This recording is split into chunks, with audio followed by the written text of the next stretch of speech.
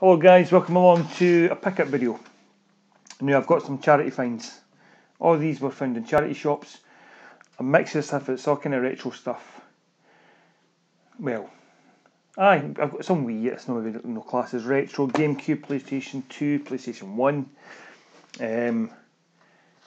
Nintendo DS, we'll start that, although that's not really retro, but it's last generation if you know what I mean. Rhythm Paradise. Charity shop, 99p. I mean, a lot of these games I got before Christmas, a few months before Christmas, and I've kind of collected them and been sitting in a pile. And so I think I bought this a few months ago. I don't buy a lot of DS games. Complete.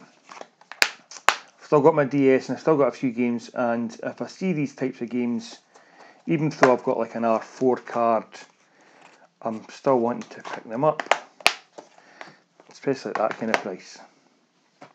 Let's go into a GameCube. Now I picked this up and I did have it in mind that I thought maybe it might have been worth a lot of money for trading into CEX. It wasn't. I've kept it. It's Viewful Joe 2. Now I've got the first one. Complete. So it's nice to have the second one. I had a wee shot of this, and it's like you're making a kind of movie, and it's a kind of beat 'em up, a scrolling kind of beat 'em up, and you're collecting stuff and jumping and all that kind of stuff. And I did pick up initially thinking, it's 99p. I wonder if this is worth a wee bit of money, because I knew it was a second one of the Beautiful Joe. It's not really worth much, but so it's getting into my collection, keeping it in my collection. And there is no Xbox game here. I love the Xbox. I love the original Xbox. I love the Xbox 360, the Xbox One. So every time I'm out, if I see an Xbox game and it's in decent condition and I've not got it, I'm picking it up. And this is The Simpsons Road Rage.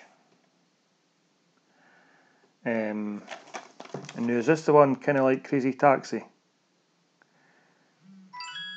There's my tablet over there, comes in with an email. Complete. Or is this the one that's kind of like Grand Theft Auto? You've got things to do, instructions, you've got to pick up somebody, race somebody to the mall and that kind of stuff. I think it's that one.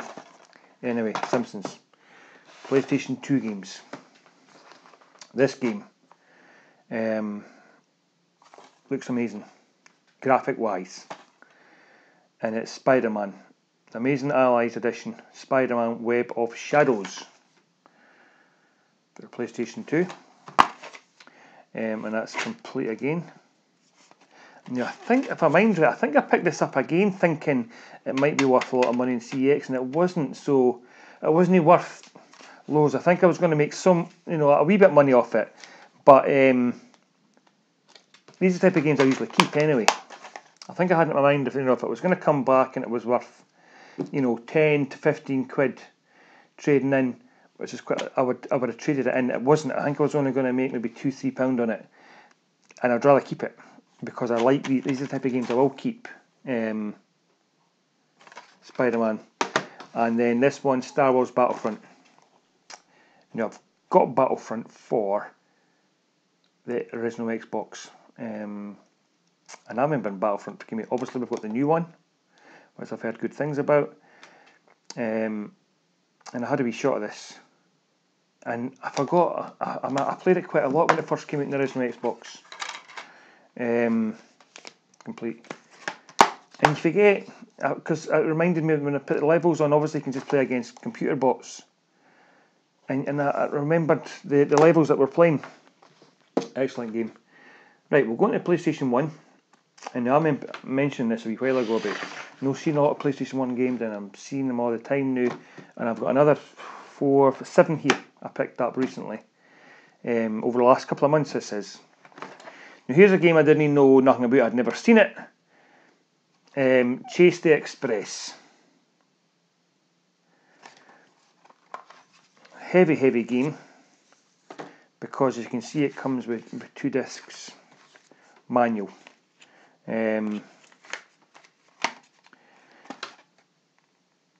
Inside here it looks like a kind of platformy, kind of 007 type thing. It's a military train, okay. Hijacked by terrorists. So you got to sneak inside. The Italian Job. Again, these were all just picked up and they're all £1 or under, 99p or under. The Italian Job. Again, they're all complete and they're all boxes are on good condition.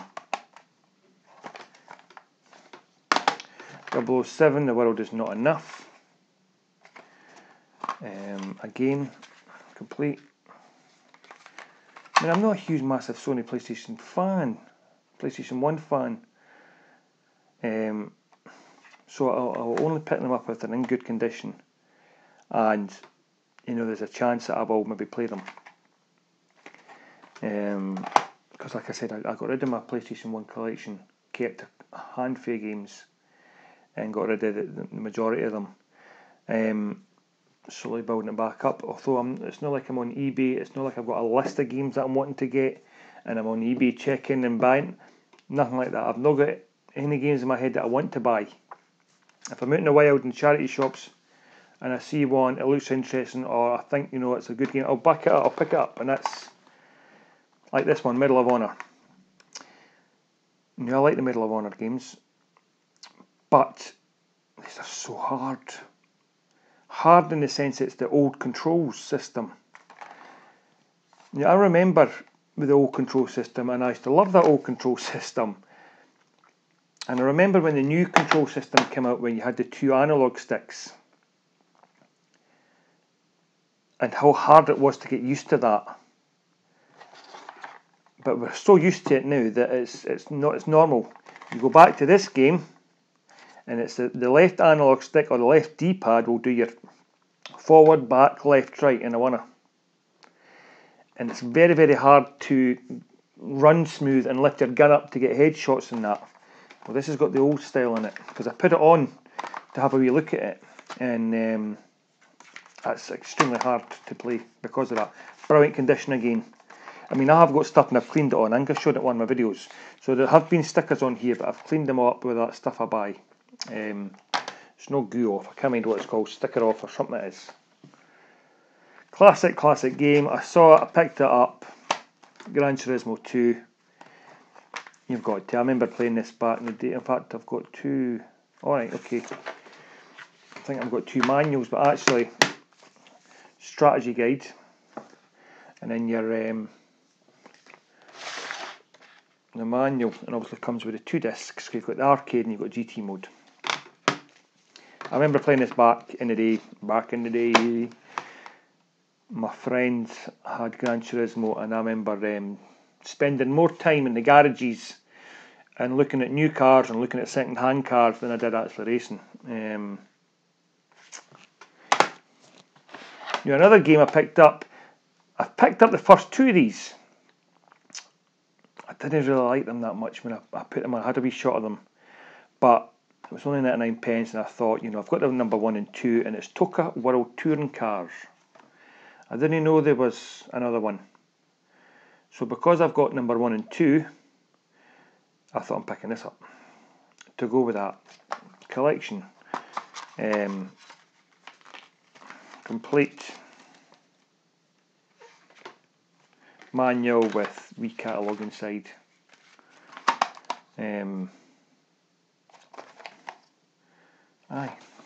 Now the last game here is a beauty.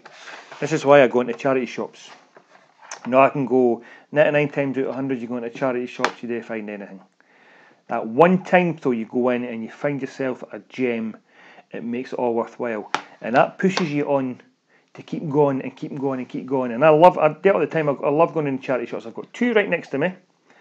I'm pointing up here, beyond the camera, but there's 2 just up there, 2 seconds up the road. I've got a local community one, and this is where I found this one. The local community one is my favourite one. You walk in there, there's a lot of stuff, a lot of kind of junk stuff, and it's no laid out brilliantly, and it's no high priced. your clothes, you know, or 10 pence, 20 pence type of thing. You've got irons, you've got old TVs, you've got videos, you've got your books, games. And this lot here, I picked up, there's a pile here of Wii games I picked up from that same store. And I picked up this beauty, 99 pence. And it goes on, it's on eBay every single time for about 25 quid, 30 quid. And it's Breath of Fire 4. Now it's an RPG. Now, I don't get all my RPGs. But it's complete with a manual, game, box is perfect. I'm just checking, there's only one disc. Perfect. Now, like I said, I don't get all the RPGs. But I'm keeping this in my collection. I got rid of a lot of my gems when I moved in here, you know, a year and a half ago, because I needed to get the money for stuff and whatever else. And that's fine, because then, you know, these things become meaningless. In the end of the day, these things are kind of meaningless. But, you know, I'm in a better position, and so I get a good feeling when I find something like this out there in a charity shop. And it's going to get a good home. Alright, it's not going to get played to death, but it's going to get a good home in my house, in my collection. And it makes it all worthwhile going to the charity shops. So when you find a game like that, I mean, I found a lot of them, and like I said, I sold them, but because I needed to at the time. That's just what happens, eh? So I'm slowly kind of collecting, making my collection up again, and getting a few gems in there. So that was in my local one that's up the road there. And I found these games up here and all. And that's what the charity shop's luck. I mean, I'm in there 2-3 times a week, and it's just luck, because obviously somebody had handed these in. I went in just after that and picked them up, £1 each. Now, I needed every single one of these games for the Wii, except for one, and I'll show you that first. Resident Evil 4. I picked it up. It's not worth much, but I picked it up anyway. Whether I'll put it in trade, or whether I'll get a group of games that I've maybe got and sell them locally, whatever. Resident Evil 4 Wii Edition. Alone in the Dark. Again, I've got this for the Xbox 360, but a lot of these Wii games, and I don't know if this is one of them, a lot of them are different. Remember, I learnt that from a YouTuber. There's a Prince of Persia game that came out on all the systems, and the Wii version's different, so it's like a different game. I don't know if this is like that, but Alone in the Dark. A couple of shooting games. So we've got the House of the Dead 2 and 3 Return.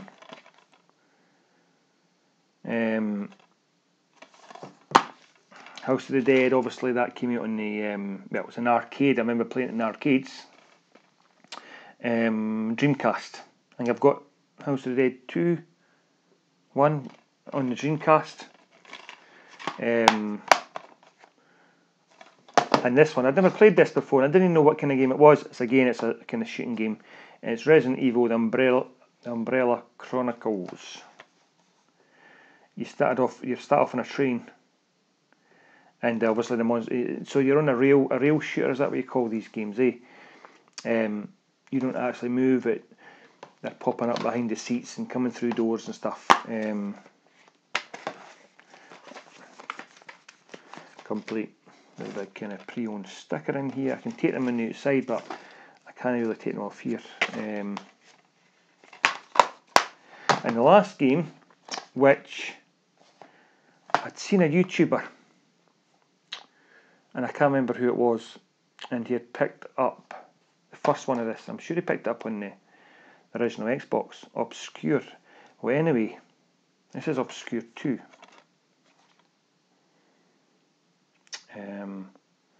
A horror survival adventure game. And I think I remember mentioning it, and I just picked up the Obscure 2. That's funny that he picked up that, and he didn't know that, so he was going to put it on his list. And I can't remember who it was. So it's 2 years ago. They were trapped inside a school, haunted by creatures. Some of them survived, while others perished. Now the survivors have picked up their lives and joined college. Alright, okay. Okay, and then that's what I remember putting this on. And you're right, you're in a kind of dormitory, and you had to find your way to go somewhere. Now, obviously, you got the Wii controls, so it was a bit difficult to move. And I remember you had to find somewhere, and there was So Obscure 2. So I picked, like I said, so I picked them up in my local community charity shop. Somebody obviously just handed them in, £1 each. So there we go. These are my charity finds for the last kind of couple of months, really.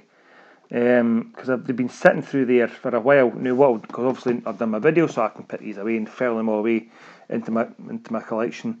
That's the gem I got though. So that was I'm really happy to get that. And I've no intention to sell it or nothing. I could make a lot of money off it, but I'll go into my collection. Whether I'll ever put it on, I don't know. I do struggle with the kind of RPG games. I would love to get them. I'd love to get that buzz out of here. I watch a lot of guys on YouTube talk about their RPGs and their love for them. I just never ever got it. I struggle with them only because I don't know what I'm doing. I don't struggle because any other reason. I just don't know what I'm doing and all the stats and you're battling and leveling up and all that kind of stuff. I'm not sure what I'm doing. A lot of times when I put a game on, it's just a case of point me in the right direction so I can kill these baddies over here, or I've got to go over here and find something. But charity shop finds. So there we go, guys. Thanks for watching. Until next time. Cheers.